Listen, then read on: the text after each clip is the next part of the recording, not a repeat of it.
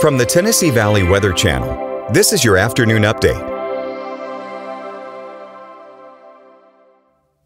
Hey folks, happy Friday. Hope you had a nice day so far. We definitely woke up with some rumbles of thunder out there, some 30-40 mile an hour winds and heavy downpours, but that's mostly moved out of here for now, and we actually have some clearer skies here in Florence, temperatures in the 80s, dew points in the 70s, so still particularly humid out there, but we're kind of in that temperature depression behind those storms. Across southern Middle Tennessee, very similar story. In fact, you can see some rain off in the distance, darker clouds way out there, temperature 77, a dew point of 75, so really close dew point temperature combination there. Humidity definitely is obvious. And you can see that strip of storms here moving off to the east. You can see those temperatures have actually decreased along and behind them, and that's kind of where we're at. But even still, we do have this heat advisory in North Alabama, not northeast Mississippi or southern Middle Tennessee, but North Alabama. So we will probably be seeing those heat temperatures and higher heat indexes taking back over as we head over the next couple of days. I'll discuss that more in just a second. So we might still see maybe a couple scattered areas of convection through this afternoon. I've seen some signs of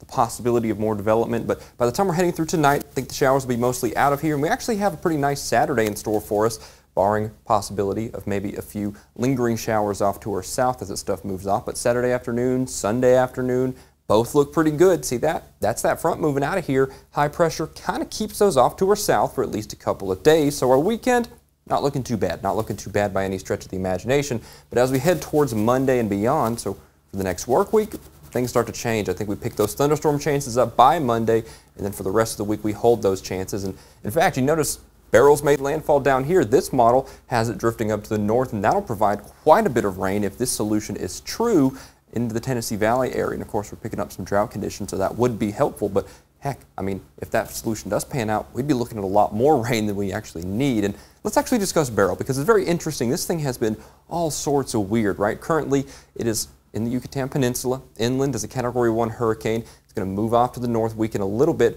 but it's actually probably going to make landfall as a hurricane once again, probably somewhere near Brownsville, Texas, lifting off to the north. Quite a bit of spread, right? That's what this cone is, the cone of uncertainty. So it could go as far west as out here towards Del Rio, as far east as towards Louisiana up through Arkansas, and then eventually giving us some rain. So there's quite a bit of uncertainty, but the general trend is that it'll probably move up through Texas, lift northeast, and probably cause some rain out towards the Ozarks, Midwest, southeastern United States with time as we head through next week. So we'll watch that for our next rain chances and thunderstorm chances here.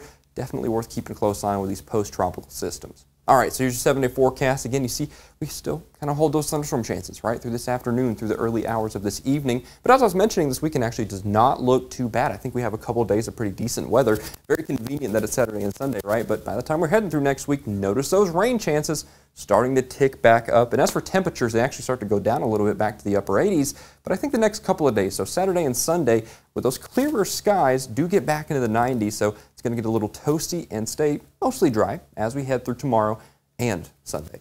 Thanks for joining me for this forecast update. I'll be back in position for Fred Gossage at 5, 6, and 9 for more fresh from the Tennessee Valley Weather Center.